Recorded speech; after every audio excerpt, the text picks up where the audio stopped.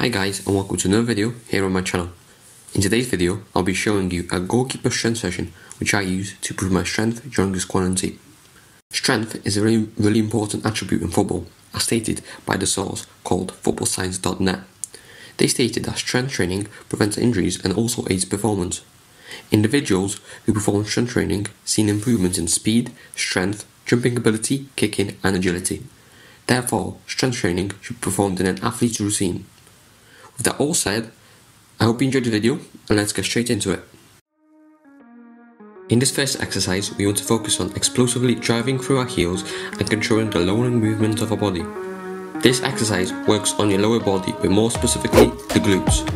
This exercise will help you with injury prevention and running faster.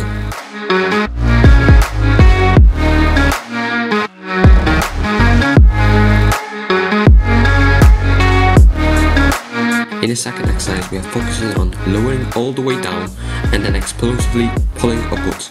Pull-ups strengthen your back muscles, which have been shown to improve jumping and sprinting mechanics.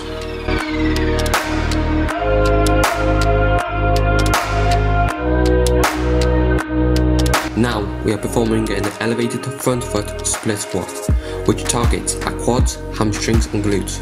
The elevation enables your hip to be more stable and therefore putting less tension on it. This exercise will improve your jumping ability.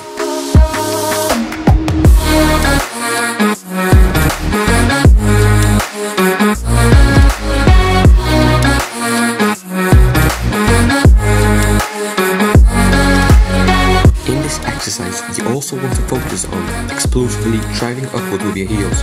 This exercise is great for isolating single leg muscles. This is very important for goalkeepers, as most of our dives are performed from a single leg.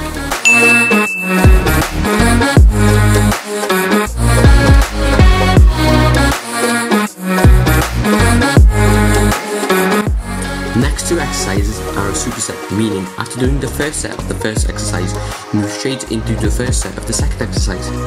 First exercise is the alternative overhead dumbbell press, which focuses on your upper body strength, and the second exercise of the set is the single arm dumbbell row, which also focuses on your upper body strength.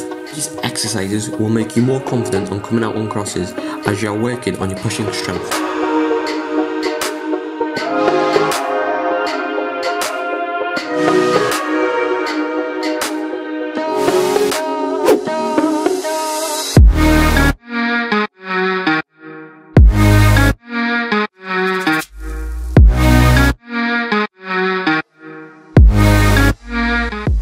Last exercise focuses on our abdominals and obliques.